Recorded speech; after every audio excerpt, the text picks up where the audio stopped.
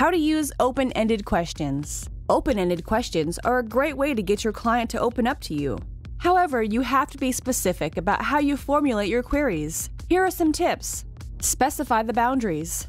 Open-ended questions can sometimes be too open. Wording is very important when asking these types of questions, especially if you're looking for a certain answer.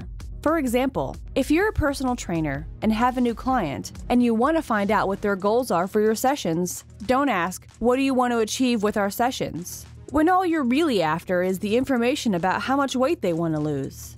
Rather, ask a specific question. How much weight do you want to lose?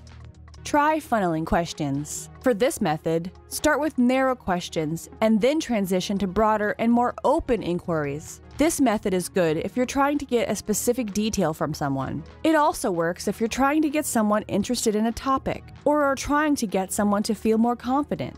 For example, if you're struggling to get the person to open up with broad, open-ended questions, try narrowing the questions first, and then make them broader after getting them into the conversation.